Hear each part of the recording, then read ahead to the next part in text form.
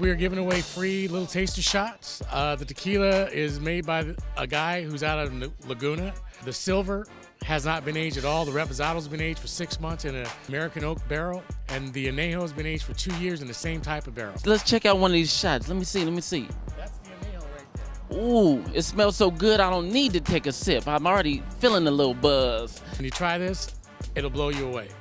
The Reposado, it has a little bit of bite to it, but it's great in a margarita, and it's very smooth as well. And the silver blows Patron in the ass. I've never had this tequila before, but I've had Patron. Well, tell me what's the difference. Suggest that you just try the silver without any lime or salt, so you can actually taste the tequila. Patron, you can't taste it. You taste, when you take Patron or any other type of tequila silver, you get like an alcohol taste, makes you get to bitter beer mouth looking going, and this, it's smooth.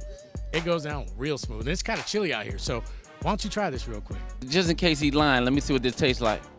No, I can't do that on camera. I can't drink tonight. I get in trouble with my supervisor. Who cares? Smooth. Give me another one.